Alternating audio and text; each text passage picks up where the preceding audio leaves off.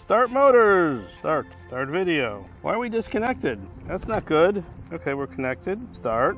And we're disconnected. Let me try unplugging and replugging. Looks like we're having a little connection problem here. I've had this problem before. Okay, I'm going to restart the radio. Powering up the radio. Video link is up. Transmitters are... You know, I might have to try another USB cable. You know what? I'm going to try another USB. No, I'm getting nothing because I can't connect the app. No, the controller talks to the drone fine. I just can't get the app and the controller to talk. Now does that matter?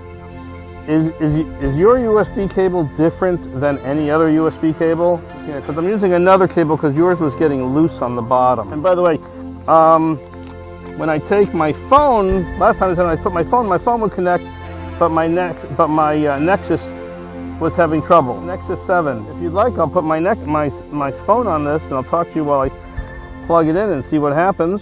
Okay, well, just got off the phone with Autel, and my Nexus 7 is not on the approved list. So apparently, sometimes it works, sometimes it doesn't work. It's been working great for several weeks, and now I'm having a problem. So I switched over to my Nexus 6 phone, and they're going to send me a list of the approved devices, and I hope that makes a difference.